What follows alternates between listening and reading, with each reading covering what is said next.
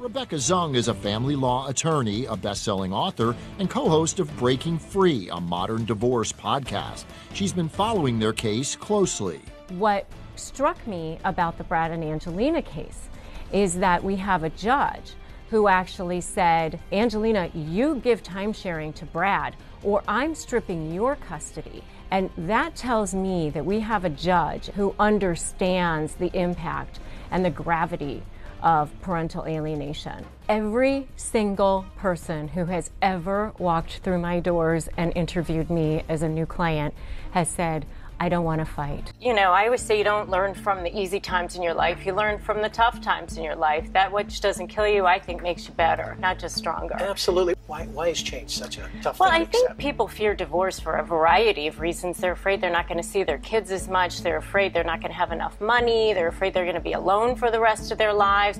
So a lot of different reasons to fear being divorced. But I think that the best way to combat that is through empowering yourself with knowledge. What I call the divorce paradox is that at the worst, most traumatic time of your life, death and divorce are always at the top of every list. You have to be thinking the most clearly that you've ever thought, because you have to make decisions about the things that are most important to you.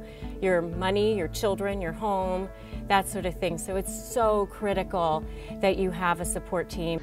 I decided to write a book on the subject because I have so many clients who are dealing with this. It's one of the most traumatic things people deal with in their lives, outside of maybe death, and yet there was no go-to resource for them, and I decided to create one for my clients and for everybody else who's going through it. And it's interesting that the highest divorce filings are in January. I mean, I think it seems pretty obvious. It's after the holidays. Well, the statistics are pretty staggering, and it's more than 50% of first marriages, 67% of second marriages, and 73% of third marriages. I've had guys who've come in and say, we've been living in separate bedrooms for years, or separate households, or whatever, and they're ready to go. I've also had people come in and say, he wants a divorce, I don't want it, I still love him, he even has a new girlfriend, but I still want him, I still want him, I still want him. And I think, why? Why do you want to be with somebody who doesn't want to be with you? There's no power in that. And if they're not feeling empowered and in a relationship that's serving their soul, then they should look to do something to break themselves free. You're actually what you call a divorce transformation strategist? I never knew that existed. I offer divorce resources online at breakingfreefromdivorce.com. I have modules there, videos, paperwork, all kinds of things, because I don't feel that it's been fair that the non-moneyed spouse does not have access to good resources. And so now I provide virtual training programs for women online, so anybody in the country would be able to have access to me. You yourself went through a divorce.